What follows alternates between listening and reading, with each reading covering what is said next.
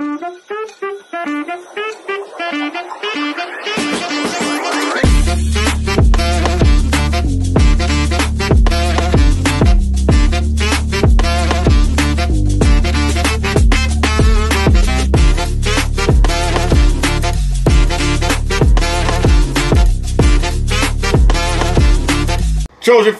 family, what's up, man? USCJ here. It's the top of the morning. Listen, we got a couple items I want to talk about real quick. I want to address a couple things. One of them is the transfer portal, some changes that might be coming with the transfer portal. And then two, I want to do my breakout player of the year as it relates to the offensive player. You guys know that I did one for the defense last week, a couple days ago, and I did Corey Foreman. That's my breakout player from the defensive side of the ball. But I got one for the offensive side of the ball, and I want to do this, and I'm going to explain, I'm going to state my case, I'm going to lay the foundation, the reason I'm picking this individual. And you guys are about to see it, and it's Raleek Brown. I'm going to tell you guys why I'm picking Raleek Brown. But before I do that, let's touch on this transfer portal thing real quick. They're getting ready to possibly change the transfer portal. Now, I think this is going to be the USC rule. That's what I'm going to call this, the USC ruling. The USC ruling is about to come down with the transfer portal. And as you guys know, we've hit the transfer portal like never before. We've gotten all these players through the transfer portal. Nobody has had more success and nobody's been impacted more through the transfer portal this year. It's never been in the history of college football where you've had transfer portal action going on like the University of Southern California. And I told you guys the other day, this is what Lincoln Riley meant when he said this is going to be the most unique roster that you've ever seen before. Now, coincidentally, if you guys are connected with me on Instagram, it's USCJ32 on Instagram. I posted something, and it's Robert Griffin III. Robert Griffin III, I posted this on my Instagram. Him and Desmond Howard were on College Football Live the other day, and they were having a conversation about which team, I guess the most, I caught the tail end of it, but I caught the little clip, but I recorded it and I put it on my Instagram. But apparently they were having a conversation about which team is basically the breakout team or the most team with the most improvement for 2022. And of course, Desmond Howard, he picked Miami. He picked Mario Cristobal. You know, my thing is this: everybody always goes with the unique flavor of the month, and that's what you always see most of the time. Everybody want to go with the unique flavor of the month. Mario Cristobal, okay, that's the unique flavor. But if you really study your college football, if you really study what's been going on, like Robert Griffin III said it best. He said, "I'm picking USC." Desmond Howard eyes kind of popped open. It looked like he was just super surprised. And Robert Griffin III, he started naming out the players. Robert Griffin III,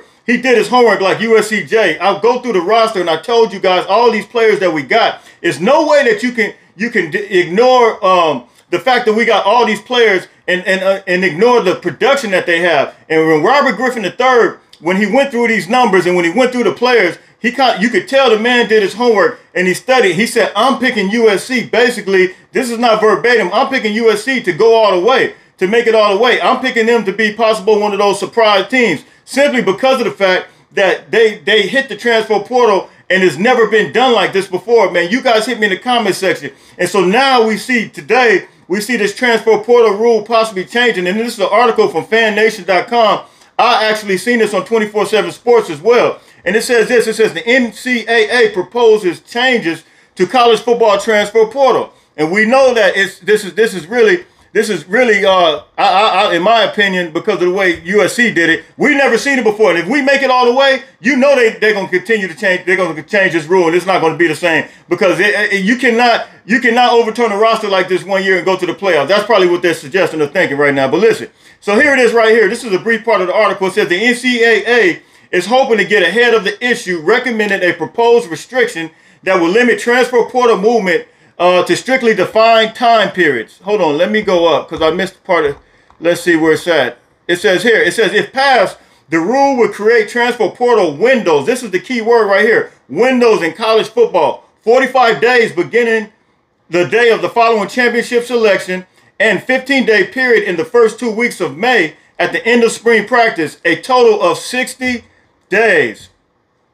So listen, it says when the NCAA changed the rules around the college football transfer portal and created immediate eligibility, the result was a flurry of movement, as then 2,000 players were switched schools last season. So we know that there's been quite a bit of movement, and some are justified, and some some kids want a fresh start, right? Some kids want a fresh start. We know that Caleb Williams, he wanted to be with his coach. We know that Mario Williams wanted to be with his coach, but nobody was impacted the way we were. But we know that because of the success that Lincoln Riley's had, and you guys know we had to do it like this. We overturned our roster. Quite a few players were let go, so we had to bring quite a few players to get, quite a few players in. So if they decide to do away with it, I think we're good now. And I think, I think the fact that we were able to have this much success will bring success in recruiting. So you guys hit me in the comment section. What do you guys think about these new windows that's supposed to come open? It's not going to be like the way it was, because I think you got another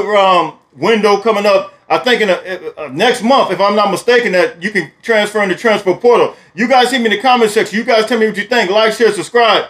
USCJ32 on Instagram. Make sure you guys check that clip out on my Instagram, USCJ32 on Twitter. So now, let's get into this. I had some time to reflect on this real quick. I had some time to reflect on my offensive player. And let me tell you what I did. What I did was I went back and watched Lincoln Riley's offense. I went back and I watched Samaje Perine and Joe Mixon at the University of Oklahoma under Lincoln Riley. And I looked at, Lincoln Riley has some dynamic offenses at the University of Oklahoma. And when I watched what he did with the running backs, I could not help but to think, this is going to be Raleek Brown and possibly Travis Dye. You can interchange, you can change them out, and you can even put Austin Jones in there. And I looked at the fact that he had two running backs in there at one time.